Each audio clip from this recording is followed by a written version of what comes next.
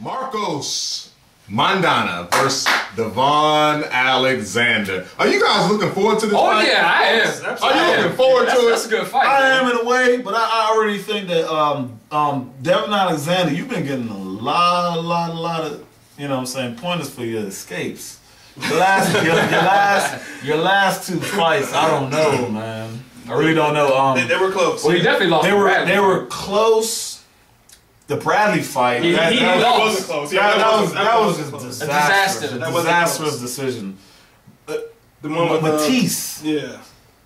He lost that fight. I forgot about that. He lost that fight. And then the one before that with the European. That was Andre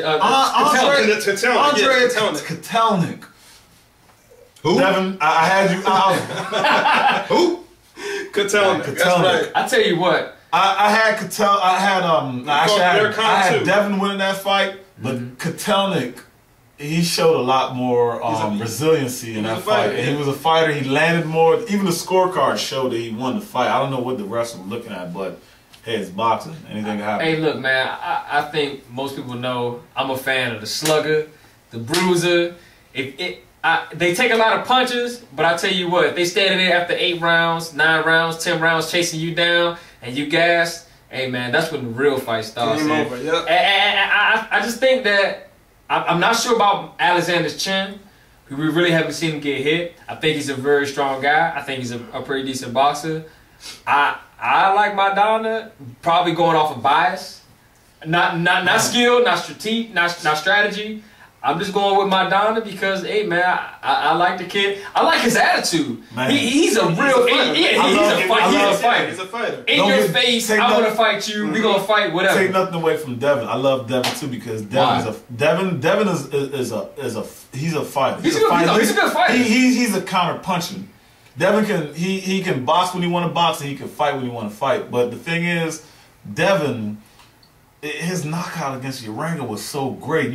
It made you believe that this guy's got really potential and power. What happened? But the fights after that, it's like he tries real hard. You know, no power at 140. He's going up to 147. Yeah. Hopefully, it'll be a difference. Let me say that his fight with Urango impressed me tremendously. I was really impressed with that. But after that, as Keith said, what happened?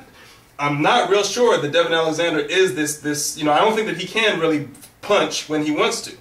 What I've seen and what I think has been a trend in his career is that he fights like an amateur. I mean, he pity punches. I mean, he boxes. He boxes and flurries and moves around and boxes some more. Like moves around. Against exactly like Amir Khan. I think against Maidana, I don't think that that Maidana wins like Keith does. I think that Devon Alexander is going to be able to outbox him as long as he stays away.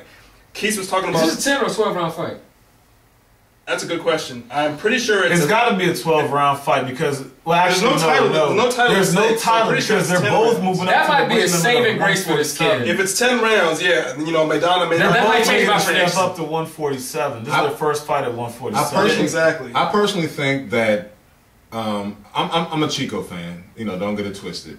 But I personally think that Devon Alexander reminds me of Captain Chunk from The Goonies. Oh my goodness! Now, if you guys ever seen the movie The Goonies, the guy with the head who's shaped like this, that is Devon Alexander. Yeah. He's feather-fisted. He pity pats, and Chico's gonna take him out. Let's move on to the next fight. Maidana has the power at 140, and it's definitely gonna ascend.